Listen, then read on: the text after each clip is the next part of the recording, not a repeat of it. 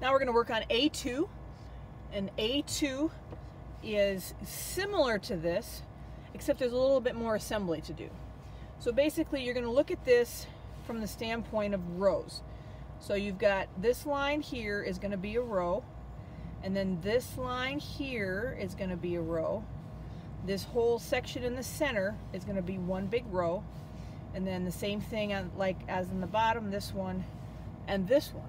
So when we do the rows, the whole thing is just like this last one. You're going to assemble the pieces for the row before you assemble the row. So these are already obviously there. So you're going to assemble this flying geese unit here, and then there's another one here. These are half square triangles, so we're going to put those together to form the square before we assemble the row. Flying geese units on each side.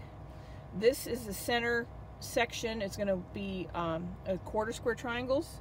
Make one big square, and then we'll assemble that row, and then the same kind of thing over here. Flying geese, half square triangles. So I've got my block laid out, and just like the last video, the basting is going to be similar. So I'm going to baste my triangles like my orange triangles.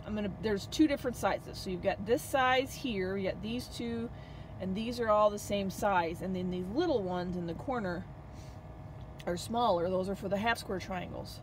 So what I'm going to do is I'm going to base my rectangles. With my rectangles, I'm going to base the short sides first. It gives me a nice crisp edge for the tighter sides. Squares, just pick two sides. I'm going to do each side opposite and then the other two opposite. For one of these, I'm either going to do the hypotenuse first and then the legs, which would put the tags going towards the center seam. Or I'm going to do the legs first and then the hypotenuse, which would put the tags going away. One color is going to be one way, one color is going to be the other way, so that way they don't have clashing tags. And so what I'll do is I'll decide for these same size black triangles, I'll decide which way I want to go, and I'll do them all the same way. But I'm only going to baste as I need them, because I'll do the rows, but that way I don't cover up my markings to see which direction they go, as an example. So the same thing with these larger black ones, I'll do it opposing from these.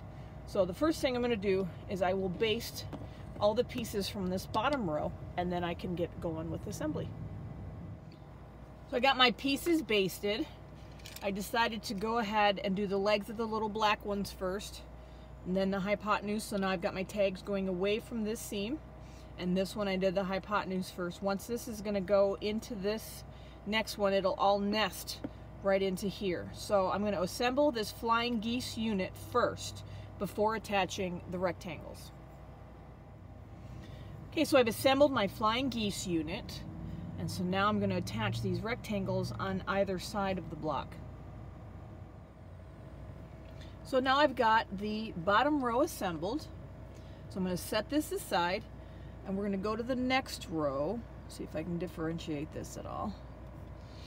So this is the next row, and I'm going to baste all of these, and then I can start putting them into their groups. We've got half square triangles here, and then a flying geese, and then the two squares on either side.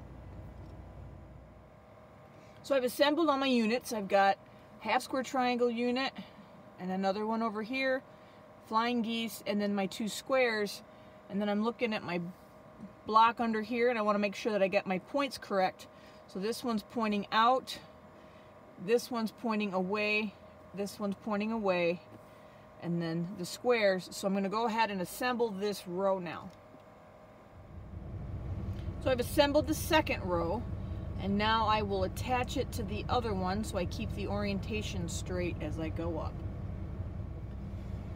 So I'm going to put these two together, and I'm going to nest these tags. This is some of these, as you can see, these are all going the same way, okay, but the tags need to nest real nice. So I'm going to start on the edge and line up the edge, but before I do, I'm going to kind of stick this, let that nest in there real nice. And you can see that the line here, I'm going to have to make sure that I stick that together well. But then I'm going to tape it and line up the edge here. And I'm using Scotch tape. Some people use painter's tape, and then I just use this little to push it down really good. And then I have another piece of tape. I'll go on this side.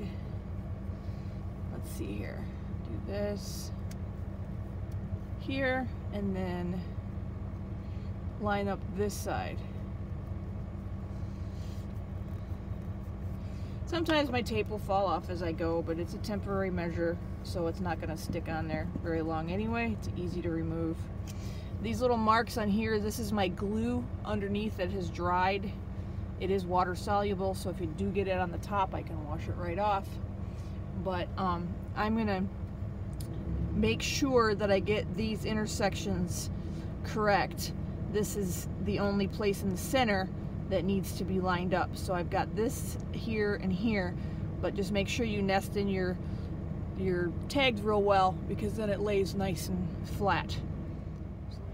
So I've connected both of these rows, and I tried to be real careful about my intersections. This one got away on me just a little bit, but I think I like this one better because the color's touching, but this one's a little, you know, I think I got the black squished in there too much. Hopefully once I take the papers out, I can, when I quilt it, it'll fix it, but you know, minor, just because I'm being super picky. But anyway, so this is the bottom 2 rows. So the next thing to do would be to go to this center section and base these so I can work on those units. So now I've got all my pieces basted, and I've assembled the flying geese unit on the left hand side. So now I will assemble the rest of the unit so I can then form the row. So now I've got all of my units made for the center row, and I'll go ahead and attach them into the row. So I finished assembling the row, but now the next step is to attach it to the other row. The problem is these are the same color. And if that was the plan, then that would be fine. And if it really wouldn't look that bad if I put them together, but I don't wanna.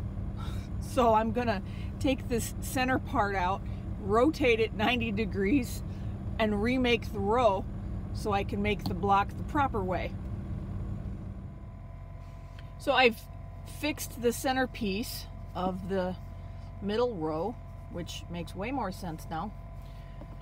So now I will attach it to the rest of the rows. So I've attached the center section to the bottom 2 rows. So this is what I have right now. This point isn't exactly where I want it to be, but I believe once it gets quilted and the papers come out, it'll calm down a little bit, but I tried to do it multiple times. I'm just being nitpicky, so I'm gonna leave that alone. But now I'm gonna go to the next row, and then I can base my pieces again and form my units and make the next row. So I've made the units and combined the row.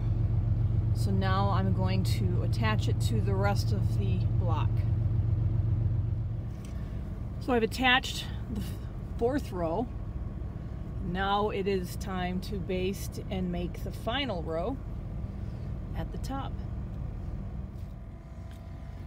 So I've attached my top row to my block, and my A2 block has been completed. Before I put it away, I'm going to attach my cornerstones and sashings, and I'm going to attach the bottom, the right, and the top, because the left is already attached to the A1. So I will do that before putting it into my baggie so I can have it ready to assemble when I get to row assembly.